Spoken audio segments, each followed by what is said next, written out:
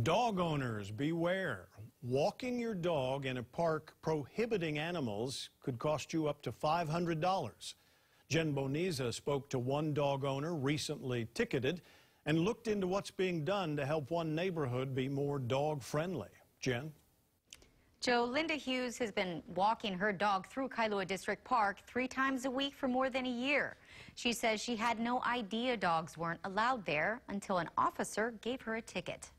A policeman barreled across the field to give me a criminal citation, and I'm like, for what?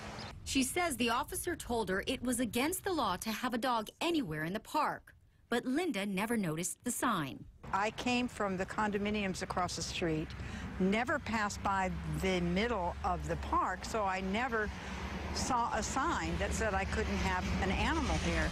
She went to court to fight the citation.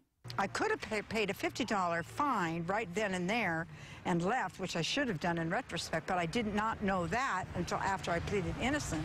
The citation is a petty misdemeanor, and Linda is facing a fine of up to $500 and/or up to 30 days in jail.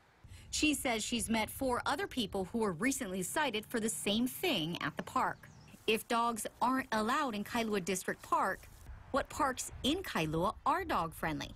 I found out there aren't any leash-free dog parks in Kailua at all. And there are only 4 parks that allow leashed canines.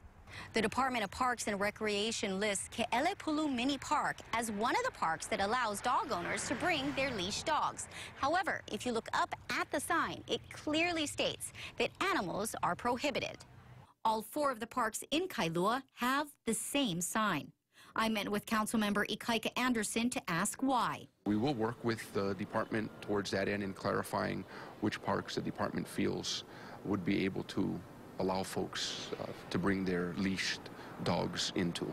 He says he'll also be working to bring a dog park to the windward side. Meanwhile, Linda Hughes and Kayla are looking for a place they can go without fear of being fined. There should be something for us. Jen, does the City Council have a location in Kailua for an off-leash dog park?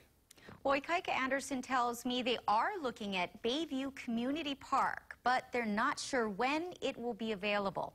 He says right now it's being used as a staging area for the city's Windward Sewer Project.